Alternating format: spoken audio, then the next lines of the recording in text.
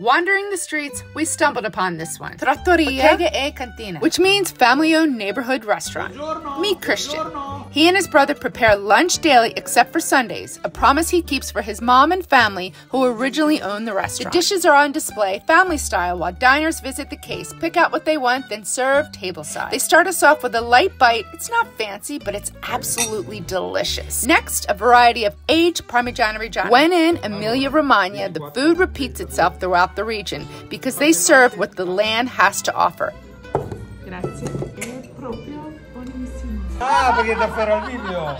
Lasagna is lasagna bolognese. So good. I'll be recreating to share soon. We felt like we were eating at a friend's house for a homemade meal in this cute and cozy dining room filled with family photos. In Italy, family is first. 67 euros for all that food plus dessert, cappuccino, and wine? Can't get that in Philly.